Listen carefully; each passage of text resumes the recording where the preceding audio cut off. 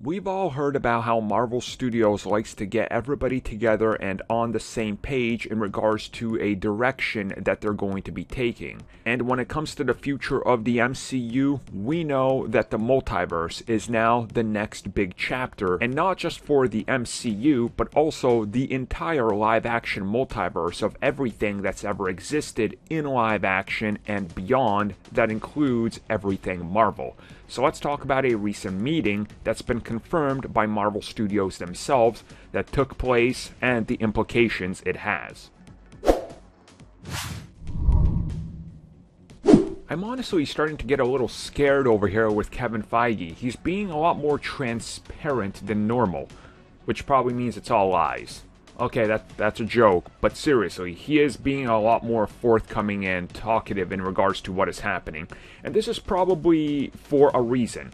Probably because they don't want misquotes and things out there because of how insane this new direction of the MCU is with the multiverse and everything that they're setting up. Specifically at the ending of Loki, anything and everything now is in continuity, and we know this is a thing because that's exactly what they're going to be doing with the upcoming full future slate of everything that's going to connect to the multiverse, including Ant-Man, Doctor Strange, and Spider-Man, and so forth. So, recently, in an interview with the D23 podcast, Kevin Feige was asked about how Marvel Studios is keeping everything together.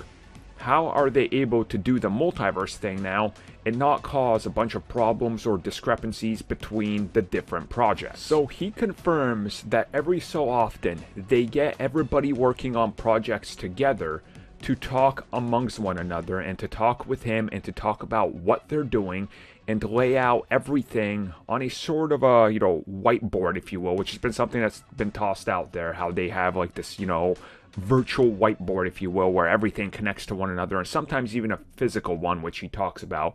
And he says that they have these meetings between a whole board of Marvel Studio teams involved with all the projects.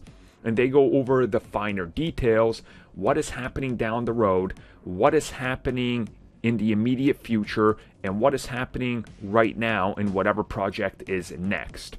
And that they're looking at this in a sort of way to simplify everything for the public for when they announce things, how to slowly explain it to the actors of what's happening without going into it too much, and also how to plan the bigger approach to the multiverse and the bigger reveals without having to worry about discrepancies, problems, plot holes, and everything like that. So he says that, you have everything there, and everybody's essentially a fan of everything that they're working on. So it's a lot easier when people start to throw out ideas for future projects, when you see everything laid out, and you automatically know, well, we can't use that character here because that character is going to appear here after this ripple effect. And that's how they're approaching the multiverse now. They know what projects are affected by it. They know which ones are not so much affected by it and are a little bit more closer to the boots on the ground feel, like, your Falcon and Winter Soldier, for example. And that there is this now massive whiteboard, if you will, with everything on it that they're planning. And everybody just comes in, they talk to one another, they make sure things make sense. They make sure that a character appears here, and when he appears in that specific project, that will be something that's addressed in another project if they're missing, for example. So let's say Falcon and Winter Soldier. Well, Rhodey appeared there. Naturally, his story is going to have to account for that. He can't just have a scene in Falcon and Winter Soldier where James Rhodes is watching the Captain America shield get handed over and be like, wait a second, wasn't he supposed to be there? Yeah, let's go back to the first episode. Yeah, he's right there. So how's he watching it from a different location? Right? They don't want problems like that and problems that go even deeper than that. So having these meetings so frequently, make sure that whatever new project gets added, they know the timeline, they know where, they know how things are going to affect it, and they make sure it fits into a mold that doesn't contradict in major ways other events that are happening. And now, if something doesn't make sense, they can just go, Kang did it. And there's your explanation.